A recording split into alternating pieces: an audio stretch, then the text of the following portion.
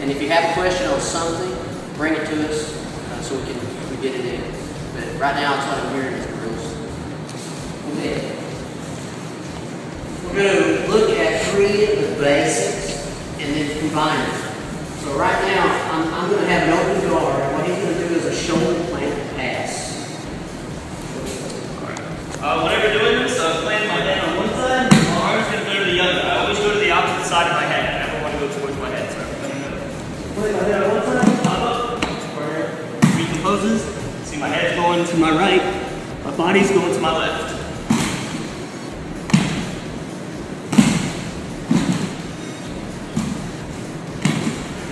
It's not good.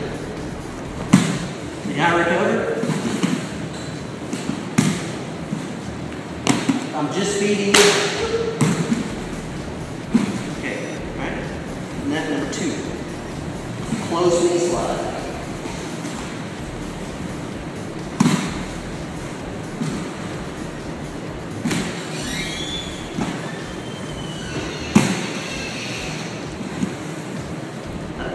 Number 3, far knee slide. See, far knee. Perfect.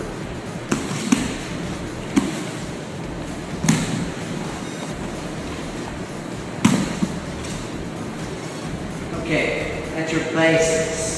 Just a few more, but keep it simple. Now he's going to do one knee or the other for the drill. So he picks one and I feed his side. He gets far knee side. I'm going to do what's most common. Stop the knee. Stop the hip. Now watch, he's going to, hit my arm. And pop over. He goes again, either one. I stop it.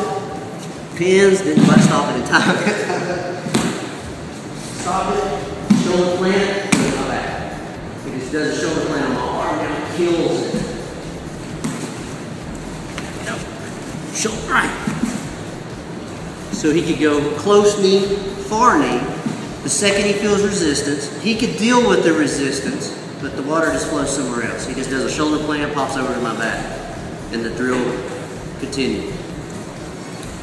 If I have higher level guys doing this, every time he does a pass, I immediately feed in the double wide, because I don't want him on my back.